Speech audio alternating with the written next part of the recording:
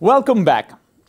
Now we come to an important power electronic device that makes the modern PV system widely usable.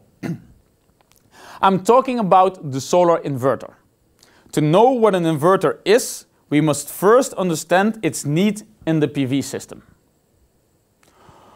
All the discussions we have had so far on the PV electrical output in terms of current, voltage and power have all been DC in nature. What do I mean by DC? DC, or direct current, is the unidirectional flow of electric charge. DC is produced by power sources like batteries, solar cells, dynamos, etc. The term DC has broad enough to be used for any electric signal that is unidirectional. Thus, it is common to talk of quantities like DC voltage, power and current. The symbol for DC power is this. AC, or alternating current, on the other hand, is the flow of electric charge such that it constantly reverses directions. The usual form of an AC power is a sine wave. The symbol for AC signal is this. As a thought, DC signals can be looked upon as a signal with zero frequency. So why do we need AC power? After a brief war of the currents in the 19th century, AC power was chosen as the standard for central power generation, transmission and distribution. Till this day, almost all national electric grids are based on AC. Almost all households have what are known as the AC mains sockets. Consequently, most household electric appliances expect to be fed AC power, even though sometimes the internal circuitry of the appliances might use DC.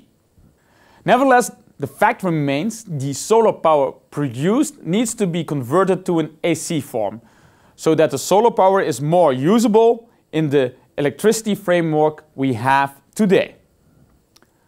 How do we make this conversion from DC solar power to the easily usable AC power? We need a device which can simply convert a DC electric signal to an AC one. This device which can make this possible is an inverter. Given the time constraints, we will not go into the internal circuitry of the inverter, but we will talk about the features of the solar inverter and its application in the modern PV system. Now, inverters could be classified based on their size, mode of operation, or implementation topology. Here I will talk about the classification based on the mode of operation.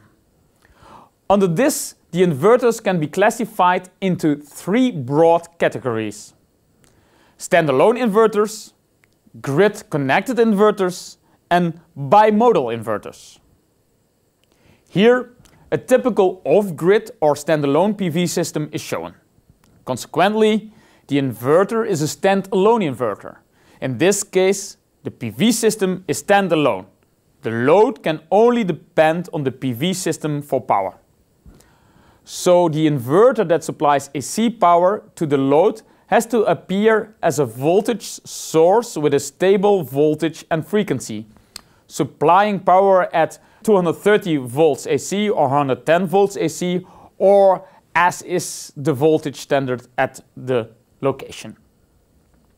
Here, a typical grid-connected PV system is shown. Consequently, the inverter is a grid-connected or grid-tied inverter. In this case, the PV system is grid-connected. The load can depend on the PV system as well as the grid for power. There is an exchange of power between the grid, the inverter and the load. The inverter latches on the grid frequency and voltage. The inverter's main task is to only pump power into the grid. So the inverter that supplies AC power to the grid as a current source, while the role of the constant voltage source in the system is fulfilled by the grid. Here we see a hybrid system. These configurations are much rarer. The PV system is capable of functioning either as a standalone system with battery storage or as a grid-connected mode. The inverter plays a crucial role as it has the necessary hardware implementation to work in either modes based on the operating conditions. In the standalone mode, the grid is disconnected and the system might cater to some special backup loads with the inverter behaving as an AC voltage source. In the grid-connected mode, the inverter behaves as an AC current source. These bimodal inverters are usually more expensive and are used less often. Now, we already know the basic application of an inverter in the PV system: power conversion from DC to AC. Can the inverter perform any additional function? The answer is yes. And thanks to the advancements in the power electronics, it's common to have inverters that implement a maximum power point tracking mechanism before inverting the voltage, thus ensuring that the PV modules or arrays are operating at the maximum power point. Apart from the modes of operation, inverters are also classified on the basis of the implementation topology. There can be 4 different categories under this classification. Central inverters, which are usually around several kilowatt to 100 megawatt range. Module inverters or micro inverters, typically rated around 50 to 500 watts. String inverters, typically rated around 500 watts to a few kilowatts. A string is nothing but a number of PV modules connected in series. And finally, multi-string inverters, typically rated around 1 kilowatt to 10 kilowatt range. Let's start with the central inverter. This is the most traditional inverter topology in use. As seen in the figure, this is a simple implementation with one central inverter catering to all the PV modules in a PV system. While this inverter topology increases the ease of system design and implementation, it suffers from several drawbacks. In large systems, large amounts of DC power will be transferred over long cables to reach the central inverter. This increases DC wiring cost and also decreases safety, as DC fault currents are difficult to interrupt. A maximum power point tracker implementation inside the central inverter will only cater to the entire system as a whole. In the various modules, strings are mismatched, let's say due to partial shading. The overall system output is drastically reduced. Also, the system is usually designed for fixed power. There is little scope for extendability of the system if more strings and modules need to be added. Next, let's look at the microinverters or module level inverters. As the name suggests, each module has a dedicated inverter with a maximum power point tracker. Therefore, the topology is more resilient to partial shading effects as compared to the central inverter topology. Clearly, the microinverters provide the highest system flexibility, since extending the size of a system under this topology is far simpler. Furthermore, the DC wiring costs are greatly reduced. However, the investment and maintenance costs tend to increase, especially if the cost per watt peak are compared. Then we have the string inverter concept, which seeks to strike a balance between the module level inverter and the central inverter topologies. The string inverter topology is more resilient to mismatch than the central inverter because each string is independently operated at its maximum power point, thus guaranteeing a higher energy yield. String inverters are smaller than central inverters. However, the implementation is more complex than the module inverter. Also, the partial shading will have a greater influence over the string inverter topology than over the micro-inverter topology. Finally, the multi-string inverters. This concept seeks to combine the higher energy yield of a string inverter with the lower costs of the central inverter. Each of the strings is pre-power processed using low-power DC-DC converters. Each string has its own maximum power point tracker implemented alongside the DC-DC converter. All the converters are connected via a DC bus to the inverter and ultimately to the grid. With a certain power range, only a new string with a dedicated DC-DC converter has to be included to expand the system size. We now have an overview about the solar inverters and their topologies. Of course, the choice of your topology for implementation would depend entirely on the system needs, size, and your system's budget.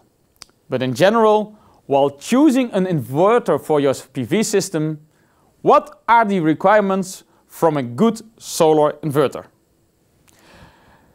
There are several characteristics expected from a good solar inverter. As every power processing step expands power itself, the solar inverters are expected to be as efficient as possible. This is because we wish to deliver maximum PV generated power to the load or the grid. Typical efficiencies are in the range of more than 95% at rated conditions. Depending on the topology, it is expected that the inverters have inbuilt maximum power point trackers. Grid-tied inverters are expected to have active islanding detection capabilities. Islanding refers to the situation in which the inverter in a grid-tied setup continues to power the system even though the power from the grid operator has been restricted. Due to safety issues, islanding needs to prevent it. Therefore, inverters are expected to detect and respond by immediately stopping from introducing power into the grid. This is also referred to as anti-islanding.